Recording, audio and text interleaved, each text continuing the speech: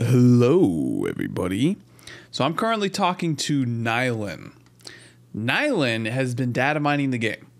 And he's been data mining the game a lot. And I wanted to share two things real quick with you guys. I'm going to make another video later on with all of this info, very concise and make it very clean. But right now I want to share two exciting things. Number one, there are some hidden character stats that I didn't know about. And as far as I know in the wiki, I've seen nothing on these. So I want to go over those. But first, I want to show you guys this, and it's right here. Here is a list of item IDs as well as the names that they're connected to. I'm gonna put a disclaimer here. Just because they're on this list does not mean they're going to be in the game. This just means they're in the game files. The Hapu Games, the developers might decide to not put some items in or completely change the name or what the item does. We don't know any of that. All this is saying is that currently this is what's in the game file. So let's see, we start at number 335. I'm gonna scroll really slowly so you guys can pause and read the names. I didn't play the first game, so I don't really know what any of these items do realistically, except for like the ones that are already in the game, like War Banner and Crowbar. But if you guys have played the first game and some of these items are in there, leave it in the comments below. I want to know what some of these items are doing, because this is super exciting for me. Look, we start at 335. I'll scroll super slow. Look at this. Look at all these items. Holy crap. Like charge field generator. What does that even mean, dude? 56 leaf clover. Don't we have 57? So I guess they just named it. Maybe it's 56. I'm just probably dumb. Shackles. Smart shopper. I think that's one for the first game. I've heard people comment that in other videos. Look at all these, man. Look at all. Dude, this is so exciting. Look at all of these items, man. And I don't know what the crash is, because there's multiple items that say crash, like crash, nematasis nozzle, like what the heck? Nematasis, I don't know, man.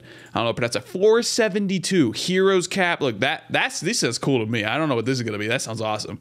But 472. We start at what, 330 something? I think right now there's like 70 something items in the game. So that means almost 140 new items are potentially coming in. That's insane. Potentially. Again, the disclaimer at the beginning. They might not add any of these. They might add all of them. We don't know. So I am super pumped for this. The other thing I want to go over is up here. So we have, these are the stats for the characters. We know this. Base max health, base regen, base max shields. I didn't know that was a stat. Movement speed, acceleration, base jump power. Interesting. Base jump times, that one makes sense. So everyone's 1 except for the mercenary. He starts at 2 jump times. That's makes sense. Base damage, attack speed, crit, and armor. Okay, those all make sense. But here's the interesting part. Modifiers per level. Max health, regen. Yeah, it makes sense. Max shield.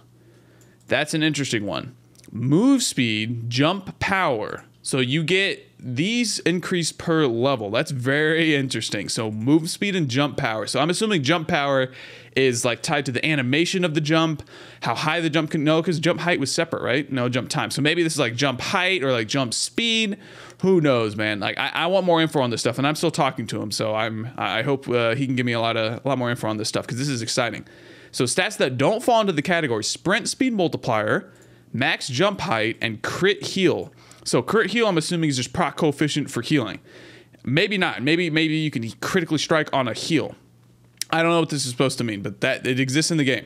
So here's a really interesting thing. All characters currently share 80 base acceleration and 15 base jump power. So everyone has the same acceleration and jump right off the bat.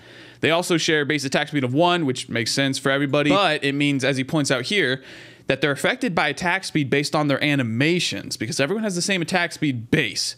Meaning like the mul-t's cast of his rebar shot, for example. There's a quick charge up time, but it's not that much. And compare that to the Artificer and her nano bomb on her M2, that's a much different charge time. So they get attack speed in different ways. That's very interesting right here, rather than a specific attack speed for each character. So it's dependent on the animation.